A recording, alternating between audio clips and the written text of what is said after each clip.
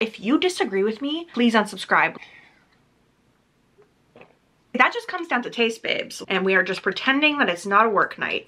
Hey besties, it's Sarah. Welcome back to my channel. Today, I'm going to be reacting to your hot takes. A few weeks ago, I reached out on my community tab and I asked you all, what are your unpopular bookish opinions? And I'm here today to be the judge of whether or not they're valid. I got over 200 submissions and I chose the ones that I felt like were the spiciest. And let me just say, I don't believe I'm going to be making friends with this video because if I don't agree with you, I'm gonna say it. And to make this video even more chaotic, I'm going to be drinking while I react to your opinion. So every time I agree with you, I will take a sip. I have this really fun cup that I got at Topgolf when I went with my coworkers for like a work event, and they had these like really, sorry, I was like cracking this open. They had these like really, if you just saw that spill, no you didn't. So the first opinion is content creators who rate half their reads as 5 stars are pointless. I get where this person is coming from because I think what they're saying is that if they come across a book reviewer who rates everything really highly, they don't trust their opinion. But the reason I don't agree with this is that this is a case-by-case basis. Like obviously there are plenty of people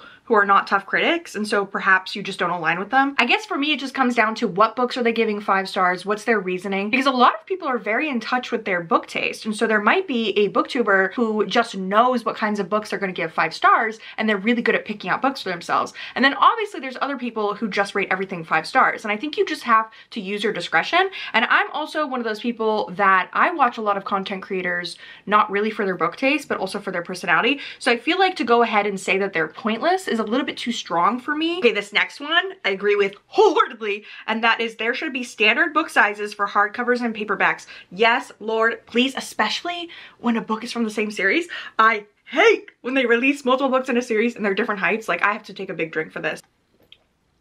That's how much I agree with this. Just so we all know, I'm filming this on a Tuesday night, so I do have work tomorrow, but luckily I work from home. Okay, so the next one is listening to audiobooks at 2 times speed takes away from the experience. I do not agree with this. Literally, I'll dump out my drink. That's how much I disagree with this. I listen to audiobooks sometimes up to 3 times speed. Not gonna lie, I've even listened to an audiobook at like 3.1, 3.2 speed on Audible. This is definitely the part of the video where we're getting into me disagreeing with you all and you perhaps unsubscribing because I'm going to be offensive. Also, obviously, I'm not calling any particular person out about whose opinion this is. I've actually gone ahead and deleted the post where you all submitted your opinion, so no one can track this back to you. So don't feel personally attacked because I don't even remember who is who because I like took them and made these little Canva graphics and I don't even remember who said this. Oh, I'm already stumbling over my words and I've only drank, well, I guess I drank that much really fast. I just disagree with you because if you watch my channel, if you're here, you're watching my channel, you like my book opinions, you take my opinion seriously, how do you think it ruined my experience if I was able to tell you everything that happened in the book? I mean, if you don't have good listening comprehension and you can't listen to people talking that fast,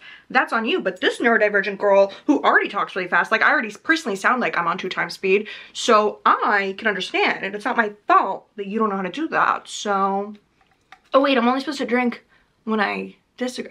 I'm already forgetting the rules. Okay, this next one says books with only a plot revolving around romance are boring. And I'm gonna take a little half sip of this, because I do enjoy romance. I read that genre all the time, but I kind of get what this person is saying. I think what they're saying is there's just like so much out there to enjoy. I actually have a screenshot of what they said. Why read a book about a hockey player getting with an ice skater when you can read about fairies, dragons, assassins, and people with magical powers and magic places? Okay, actually I take back my half a sip. I only read what I had like edited into the little graphic, and then I had a screenshot of what they said. And so I was thinking they were just saying that like they like when there's more to the plot, and that's why I gave half a drink. But if you're just saying straight up, why read romance when you could be reading fantasy? That just comes down to taste, babes. Like, if someone doesn't like to read fantasy, they don't even like to read fantasy. I think prologues, especially for fantasy, should be banned. This one's very funny because then they said, please don't make it more complicated by telling me what happened 10,000 years ago to some random dude who has no connection to the story. That is so true. I have to sip for this. Ooh, this next one I'm not gonna take a sip for, and that is there's too much negative content on BookTube. This one really confuses me because if you're subscribed to my channel, like if you like me, then you obviously like negative content. Like if you're even watching this video is a bit negative because I don't know, I just hate this complaint because I get that there's people who just like to shit on books for the fun of it and like that's kind of what their content's all about, and I think it's totally valid to not want to watch that. Like if you are someone that just enjoys positivity, I personally am a petty bitch, so I enjoy hearing a rant here and there. So I just don't really understand how you could have that opinion and then watch my channel, especially because I roast books all the time because I am a very, very critical and tough reader. They also said it makes me wonder if a lot of these people even enjoy reading. And of course they enjoy reading. I'm sure that they split their time up between reading things that they want to hate read and then also reading things that they enjoy. I feel like, yes, there's always going to be negative content, and if you don't want to watch it, don't engage with it. And maybe if it annoys you that that's the most popular stuff, sit back and think, okay, well, even if I don't like it, obviously most people like it, because let me run my views back for you. People only watch my channel when I do negative shit. Like, I will do a positive concept and you all will be like, yes, please, like I love when you read for pleasure, blah, blah, blah. But then the views don't reflect that. And obviously I don't care. I'm gonna do whatever I want on my channel. I'm gonna continue to read what I like and then also read for fun to like make fun of things. But at the end of the day, this is just a weird take to put on Sarah Without an H's channel. Okay, the next one is annotating every book is anal and unnecessary. And unfortunately, I don't agree with you on that, because that just feels like you're way too concerned with what other people are doing with their books. Like, so what if people want to highlight and annotate everything and make it look cute and aesthetic? Like, that's fun, that's cute. I don't want to do that. I'm not interested in doing that. I don't really enjoy like writing in books or highlighting things, but I feel like if that enriches people's reading experiences, just let them do it. Also, even if they are just doing it for aesthetics, I love things for aesthetics. I did my hair like this for aesthetics. I put makeup on for aesthetics. You guys really were spicy when you were giving me these opinions. I kind of forgot this next one was in here, but it says, it's unhealthy to have a 200+ book collection. Go to the damn library. What if we have a 200+ book collection and we go to the library? I don't even know if I own 200 books. I know I definitely own at least 100. I almost entirely listen to audiobooks, so every book you see here on the shelf is actually just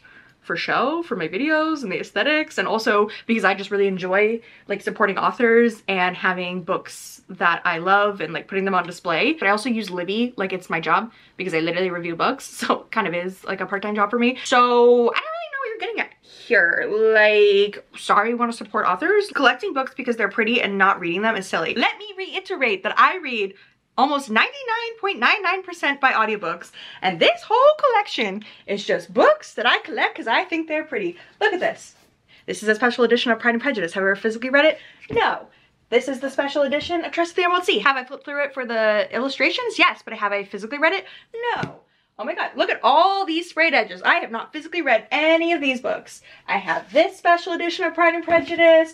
I have this version of Persuasion. Look how many repeats of books I have. Why do you care what I do with my grown-ass money? Also, I'm sorry, I'm supporting these authors. I mean, I guess Jane Austen's dead. That was a bad example. I'm so sorry. That was, okay, I'm supporting these authors. Do I think that special editions are a little too expensive sometimes and it's a little stupid and capitalistic? Yes, yes, yes. And I don't love how book boxes do special editions where it's like a limited quantity and you have to like get online at a certain time to get it, and then you don't get the book that you want and then people resell them and there's this whole resale culture. Obviously, I think all of that's super shitty and I don't love capitalism, but I feel like if you want to have a pretty copy of a book you love, you should be allowed to do that. Okay, we're trying a new flavor. This one is called Sun Crush Tequila Cocktail, and we are just pretending that it's not a work night. Pride and Prejudice is just people walking in and out of each other's houses. I obviously just showed you how many copies of Pride and Prejudice I have. I have quite a few. So I don't agree with this. Like, I get what you're saying, and the reason I included this is because that is so funny. The actual actions of what they're doing is just going to each other's houses constantly, but there's so much complexity like in the character relationships and like how they perceive one another in society and how some people look down on certain people and different things. Like, there's a lot more class discussion and examination and character complexity going on. So I feel like maybe just books like that aren't your thing, which is totally fine. But I just included this because I thought that was very funny. It did make me chuckle. It made me LOL. Dark romance makes me worried for humanity. Yes, girl, me too, me too. On the one hand, I'm like, let people have fun. It's a free country. Don't judge them. All the stuff I was saying before. And then the other hand, I'm a little concerned for the girlies who are like a little too into dark romance. Like, it's one thing if you're like, oh my god, I'm so bad. I love this like weird serial killer stalker romance. La la la. But then there's people who are like, will only read dark romance. And those people I'm concerned for. Maybe they're just into kink though. I don't know. I don't know. I'm too vanilla to like really be the judge of this, but I am a little worried for humanity. I am. The next one is all books should have a trigger warnings section. And to that, I say cheers. I agree. I think it's just common decency to let people know. And if you think the trigger warnings are spoilers, you just skip over that section of the book. Like if it's in the audiobook or the ebook or the physical book, just skip over that part. Skip. It's fine. People should be more aware when shaming people to use libraries and not pirating. Not everyone lives in the global north and can afford books or have access to libraries. The newest popular book I can find at my local library is The Order of the Phoenix, and a book here is as expensive as my electric bill. I really agree with this because I feel like there's just certain places in the world where they want the gift of reading and there is not a way for them to do it in a way that makes sense financially or freely. And I know that an author would probably be offended by me having this opinion. It's like almost the same thing as like getting it from a library. Like they didn't get it from a library, like they didn't steal it online. If they had the means, they would buy it. And I guess if they do pirate everything that they read, whatever, I don't know. I buy all these fucking special editions and all these things. I am trying to do all this to support the authors, and I will make up for the rest of you who are unable to do that, and I support you in your plight of not being able to do it. Maybe this is a hot take. I agree with this person. I do. I feel like in certain circumstances, it is what it is. You know what I'm saying? Let people read 300 books a year without freaking out about it. Oh my God, I agree with this so much. This is absolutely in favor of what I've been saying. Just let people do whatever they want to do, because I hate when people are like, I don't believe it when people read this many books. It's okay that other people want to read 300 books. It's okay if you want to read 4 books. It's okay if you want to read 0 books. Just let people live. I don't have the time to do that, nor the desire or the stamina. And if someone can read 300 books in a year, I'm like, that's amazing. There's only 352 days in a year. So I'm just like, that's amazing. Wait, is it 352? This next one is honestly a slay. It says we should stop only teaching established classics in schools. And I agree with this so much. If I had been in school and instead of having to read stupid like Jane Eyre or whatever, wouldn't it be such a slay to let kids read like Hunger Games? It's like, why do you need them to keep reading Where the Red Fern Grows or like fucking, I don't know, what am I thinking of? Like Macbeth, when they could be reading other stuff. This next person said, I love Breaking the Spines of books. I'm not going to take a drink because I don't agree with that. I actually do not enjoy Breaking the Spines of books, but I support you. I'm going to take a little half step in support of you loving that. And I don't think that you have to treat your books like everyone else. Like, I like to keep my books pristine. Because like I said, they're kind of props for my filming and everything. But if you just like to just get in there and make them look like really well read and like really like you really loved them, I love that for you. I really do. Okay, this next one grinds my gears so fucking bad, to the point where if you disagree with me, please unsubscribe. Like, I have actually personally already put my tombstone there ready to go because I'm dying on this hill. Because this next person said, audiobooks do not count as real reading. If you think audiobooks don't count as real reading, fuck you. Literally fuck you and your ableist fucking little ass. You're so obsessed with semantics that you're gonna discount certain people as readers. I already said this earlier in the video. 99.999% of the books that I read via audio, and you're gonna sit here and call me not a reader. If you have this opinion and you have enjoyed my channel at any point, how do you trust my reviews if I'm not a reader? Did I really take in the things? Also, like I said earlier with the not being able to listen to books fast or whatever, like, sorry your listening comprehension is bad and you can't listen to audiobooks. Like, sorry about it. Oh my God, it's just so elitist. There's so many like reasons why this is just such a stupid thing. Obviously, there's plenty of people who, number one, have like dyslexia, so they listen to audiobooks for that reason.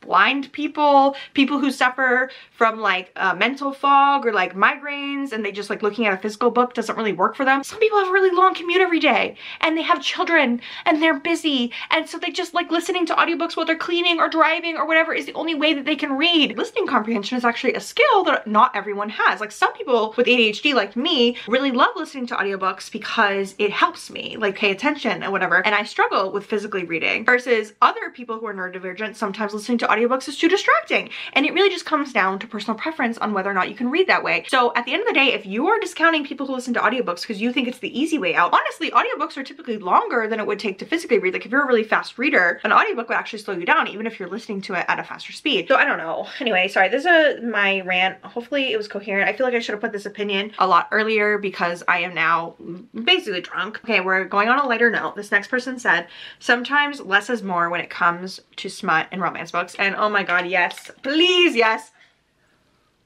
I am getting almost like conservative now when I read romance. Like, sometimes there's just too many details. Like, sometimes they be talking about the fluids and the this and the that and the booty to the crack, and I'm like, oh my God, please stop. And whenever I read like a demure kind of sensual sex scene where it's like, I know what's going on, but it's not super detailed, like saying fucking pussy and cock, I like that more. And even if that makes me ancient, like, obviously no shade to you if you like a raunchy sex scene, I love that for you. I just personally don't like that. I don't like that at all. I don't like fluids. I don't like cum. It's not good for me. Oh my God, this next one, could not disagree more. This person said, I love the surprise pregnancy trap. Did my patron Jana write this? Because Jana loves surprise pregnancy. Like, no, I cannot agree with that. I will not be taking a sip. Okay, this next one is a culmination of a lot of people saying this. There's a lot of different ways that you all said this, but I do agree with you. And that is people on book covers is ugly. The only time that I like it is on like the vintage mass market paper romances. I think that's like so campy and cute and fun. Nonfiction is better than fiction. I rarely read nonfiction, and if I do, I read like memoirs. Also, this person went on to say that they feel like they're smarter than other people because they read nonfiction, and I'm just like, okay. Okay, this next one is spilling, preaching, telling the gospel truth. I think books should have an age rating like films do. I agree with this so entirely, especially with the rise of like Colleen Hoover and Sarah J Maas and all these books on TikTok. It's okay if you're like 14 or 15 and you want to read books that have sex in them. That's up to you and your parents to decide if you are mature enough to handle that. But one of my best friends is a middle school teacher, and she said that she has seen kids carrying around like Sierra Simone and Colleen Hoover and Sarah J Maas, and that makes me so afraid for them. Like a 12 or a 13-year-old, that is so scary. Like, you should not be reading Colleen Hoover when your brain is so mush like that. Like, you're so young. Like, don't read that. This next person said, a love interest being mean to everyone else, but the main character isn't cute.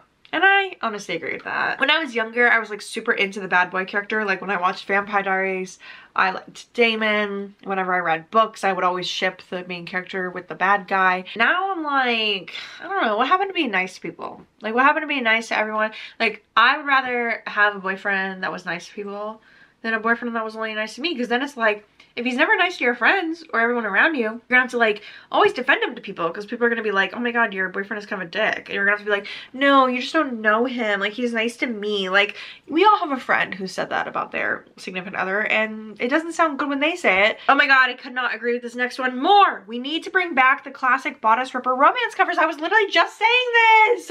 I literally have started a collection of these bodice ripper covers because I think they're so fun and cute. Like, this one is literally a book by Fabio. Who knew that Fabio wrote books? Honestly, he probably didn't write this. This is probably ghostwritten by someone else. But Fabio is very famous for posing for these bodice ripper covers, and I am obsessed. Like, I think these are so campy and so fun. Like, is the content of these probably very problematic because they're written in like the 80s and 90s? Absolutely. But I love bodice rippers covers. Normalize true slow burns. If they kiss by the end of the book, I'm not interested. And honestly, I do agree with this. I feel like, especially if you're gonna do like a long running series that's 3, 4, 5, 6, whatever, how many books, if you drag out them kissing, I will probably like it. Like, there are a few slow burn series that I really enjoyed, like Veronica Speedwell, and also the Dark Fever series, like ones where you're like truly like, if you guys don't fuck in the next book, I actually might unalive myself. Friends to lovers is better than enemies to lovers. Oh my god, I could not drink to that more. Two characters who love and respect each other so much they don't want to mess up their friendship, but they have this insatiable desire to fuck one another because they just know each other so intimately. Nothing gets me going more. Friends to lovers is so fucking good. It's so good. This next person, I support you entirely. They said, I count my DNFs towards my reading goal, and I'm gonna sip in solidarity. I think TikTok has pushed down the quality of books. I don't know if I agree with you. I'm on the fence. Because in some ways, I think that TikTok has allowed a lot of books to become traditionally, oh my god, traditionally was a really hard word for me being this drunk. I think that TikTok has allowed a lot of books that would not normally have been traditionally published to become traditionally published. It's like allowed a platform for a lot of authors who are a little bit more like indie self-publishing vibes. And I think to a lot of people who enjoy books with like a certain level of prose or editing, I think they struggle with these books now being in the spotlight. You know, like thousands and thousands and thousands of people are enjoying these books, right? I might not enjoy them. You might not enjoy them. But there are obviously a lot of people enjoying them. So I'm like, they, I guess, are now the new norm. And I guess it's just we have to like readjust the way that we decipher what we want to read. And it kind of comes down to like, are you reading what's popular just because a lot of people are saying they like it?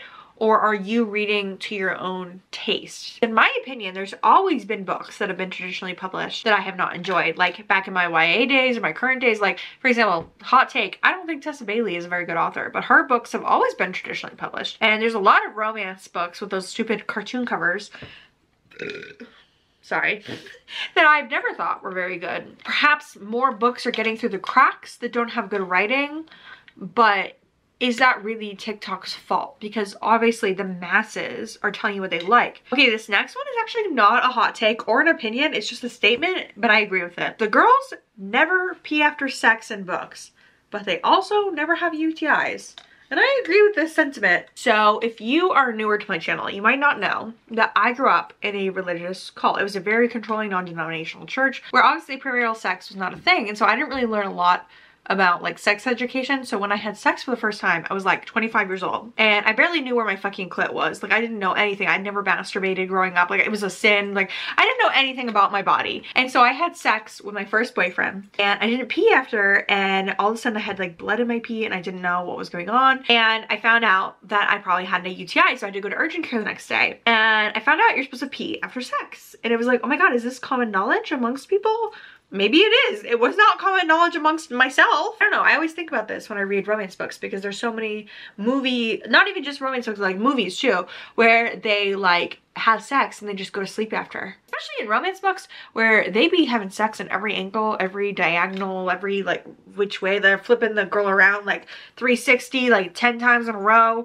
And they're just having sex for like hours and she don't pee after. Okay, this next person said, I really didn't like Manacled.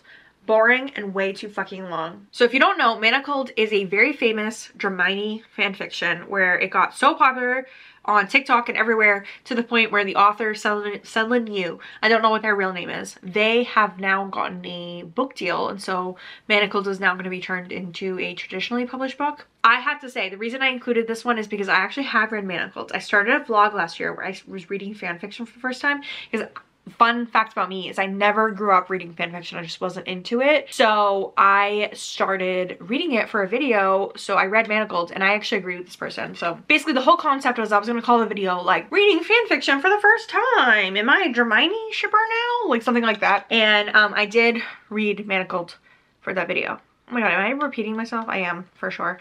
Anyway, I read it and I vlogged it, but I have not continued because the next fanfiction that I was going to read was All the Young Dudes, which is a Marauders era fanfiction.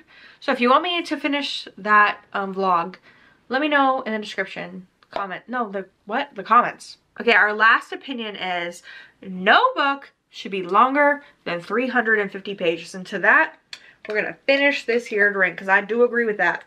Okay, the reason that I have to agree is because there are so many fucking romance books that I've read recently that are over 350 pages for no fucking reason. I'm like, for what reason did this book need to be so long? Like the only time a book should be over 350 pages is if it's like a really complex fantasy book. And even then, sometimes I still feel like you could have cut off like 100 pages. I'm saying this publicly, loudly.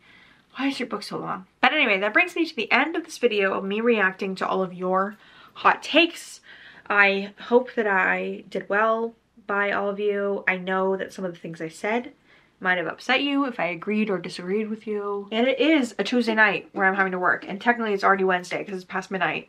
And I do have to wake up for work. So I'm gonna have to literally guzzle water after I finish filming. If you made it to the end of this video, feel free to use a butterfly emoji in your comment down below if you feel so obliged. And I thank you all so much for watching. You're all beautiful. Have a nice day.